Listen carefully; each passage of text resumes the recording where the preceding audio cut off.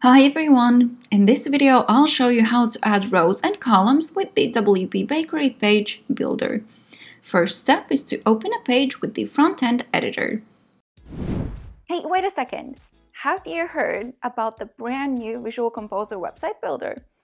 It comes with hundreds of content elements and templates, no shortcodes, no jQuery. It is clean, it is fast, and SEO friendly. To find out more, visit visualcomposer.com. Now you'll have to add a new element, either from here or here with the plus icon at the top. And the first element is a row, so let's add it to the page.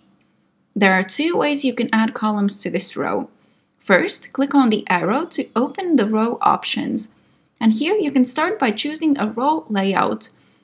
You can choose between a row with 2 columns, 3, and all of the other options that you see here.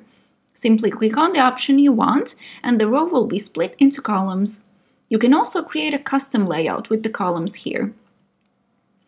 The other way to add a column to the same row is to again open the row options and click on this plus icon here. It will add a column at the bottom of the row. You can change the layout structure if you want later on by clicking on the layout icon again. And now just add content to the columns and start building your site.